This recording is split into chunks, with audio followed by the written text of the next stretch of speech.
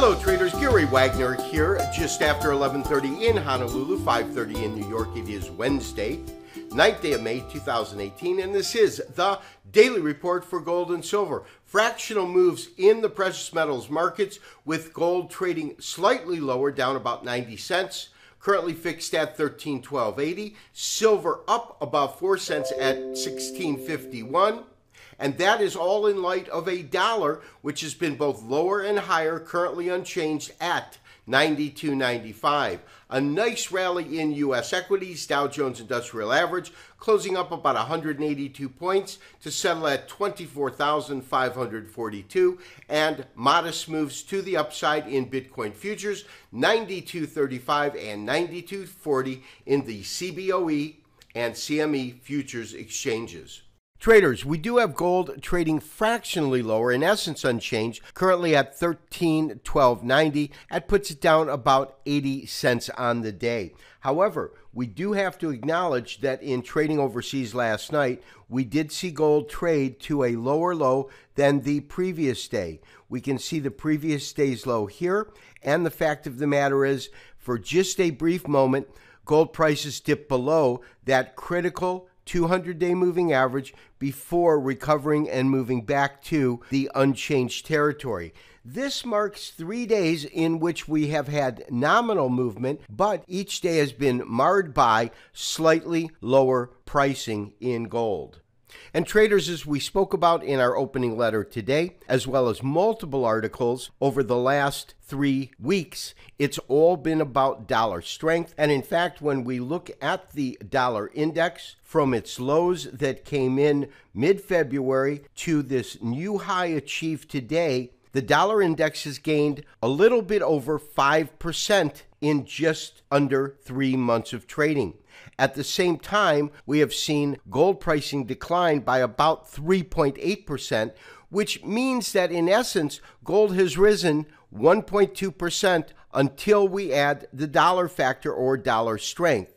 At some point, the dollar will run its course. We will see this current rally conclude and a correction follow. We did have the dollar index trading lower for the better part of the day, but is currently trading up 0.017 points, a fractional gain, just as we are witnessing a fractional decline currently in gold pricing.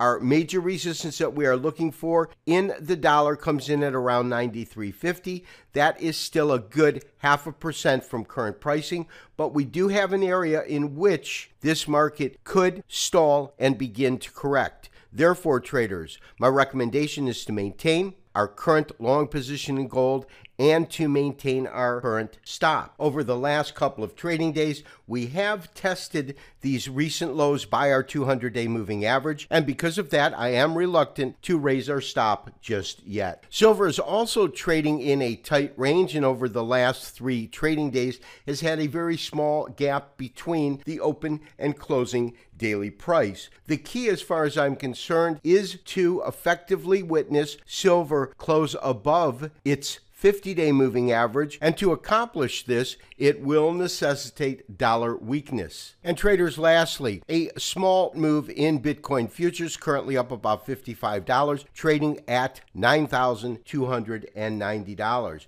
We can see that current support seems to be holding, which is at 91.77. That is a 23% retracement. Although we had a low that came in just below that, the market did open at that price point and is currently trading well above that. And traders, this retracement is from a fairly large data set, accounting from the record high price in Bitcoin futures at $20,000 per coin, all the way down to the recent lows at $6,000, the lowest price Bitcoin has traded to since futures contracts began to trade in December of last year. Traders, as I spoke about in my opening letter, it is all about the dollar and following the money. As long as the dollar has remained strong, we have seen the precious metals markets come under pressure. In doing some quick calculations, we actually determined that aside from the dollar, gold has actually gained about 1.2% in value since mid-February of this year. So it's simply a matter of if and when, more importantly, the dollar begins to weaken and it moves into a corrective stage, because at that point, gold and silver will certainly benefit. This has been Gary Wagner, wishing you, as always, good trading. We'll talk to you tomorrow for another daily update and review. Bye-bye.